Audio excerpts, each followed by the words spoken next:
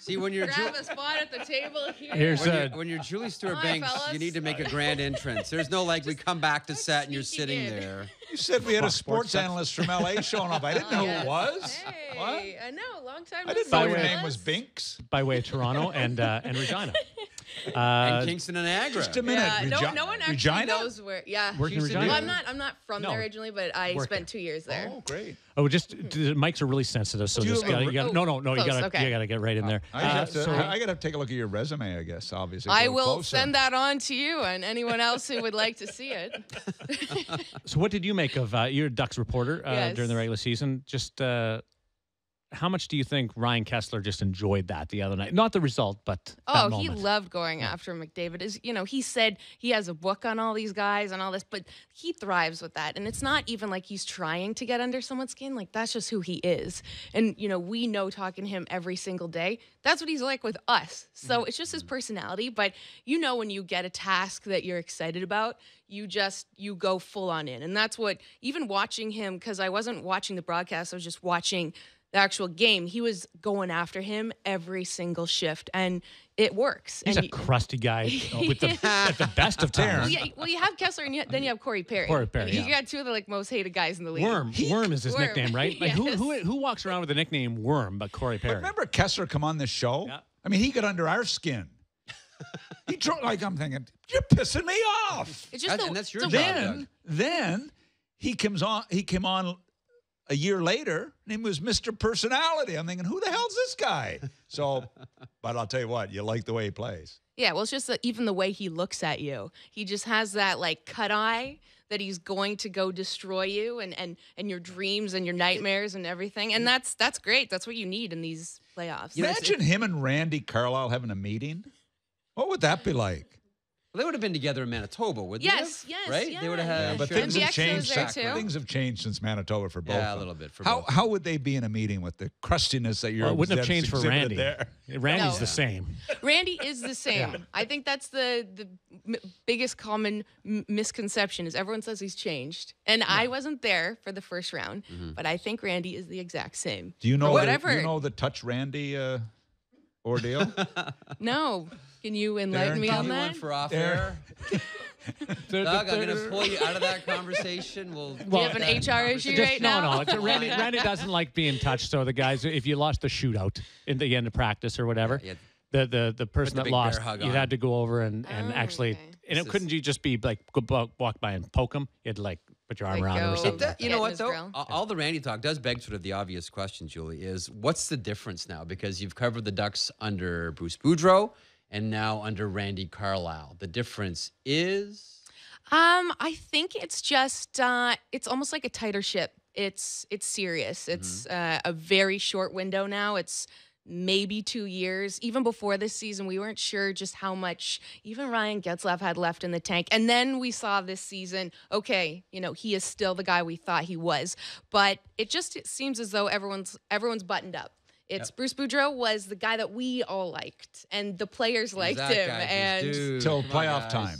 yeah, and you know what? For that Game 7 last year that they lost against Nashville, you could feel it the day of the game that, okay, something's off. And that was Bruce. I think that was just the feeling like he was nervous. The players start to feel it's nervous. With Randy, it's it's business. It's we got to go further than we have this year. And poor Bruce. I mean, eventually he just needs that big win and it's over. I just feel by the way, I'm on top of things. Oh. So there's a big event on April 30th. Oh gosh. What? A big Man, event. you don't need my resume. You already know all about me. Did you not know this, guys? No, break news. When news breaks, you fix it. Go for it, Happy Doug. birthday on the 30th of nice. April. Oh, And- thank you. Yes. And you always have to ask women how old they are. Oh, yeah, that Well, always it's- goes over great. Yes, it's my champagne birthday. So if you know what that means, then Darren you would would know know the that. number. Why would I know that? Well, because you're up on all that stuff. I'm turning 30, all right? I'm Nice. turning 30, guys. Oh, my goodness. I am officially a grandma I now. I wasn't going to say it. So- I wasn't going to say it. I 30 fit is a in at grandma? this table. Yes, you do. What do you think, Randy? He loves matchups, but I'll throw this out to the entire table. He had Kesler on McDavid, and that was fun to watch. But when they were down, they went away from it. and they kind of got back in the game, Doug. Yeah. Well, you know what? Matchups are great when you're winning. And when it goes the other way, and that's, you always hope when you're as a coach, you're going in with a heavy, hard matchup against you. Guys always stray when they start to lose, and they get away from it because frustration mounts on the bench. And whether you like, Kesler's great.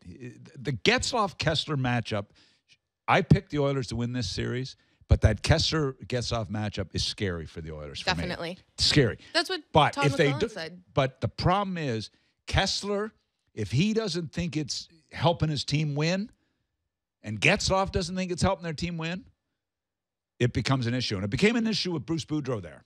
When you overmatch and you're overmatching with your talented guys, that sounds like Game nerves. 7 against the Chicago Blackhawks. Gets on their nerves. And, you got to be careful when you're matching your best guys. It's not just the forwards, though, too. And Julie and I have talked about this before. It's, we talked about the Nashville defense. I mean, Anaheim has all of them. And here comes Brandon Montour, and here's Shea Theodore, and great job, Marty Wilford in San Diego, finishing up all these guys.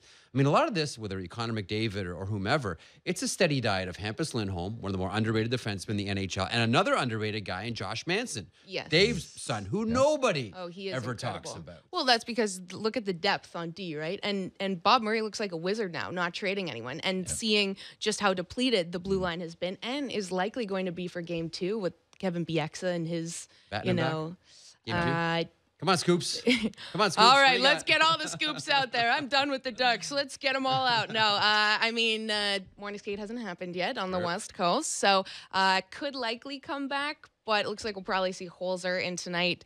Bieksa, I'm hearing, is probably not going to be going, as we said. BX sounds like he's out. Yeah, but you saw, like, when he hurt himself, he was still flexing it afterwards, and he left, of course. So, but they've been lucky. Look at how many they got. It won't even make that big of a difference. Talk about Edmonton here, Doug. if you're Ryan Kesler, though, are you not saying, like, are you kidding me? McDavid's got to shut me down. Edmonton, I'm telling you, if you're game planning against the Edmonton Oilers, you got your hands full. The McDavid game plan, the Draisaitl combo game plan is tough to game plan against because you've got to figure out how you're going to shut him down. But you shut him down, and the improvement because of a Draisaitl, you get a Letestu that steps up.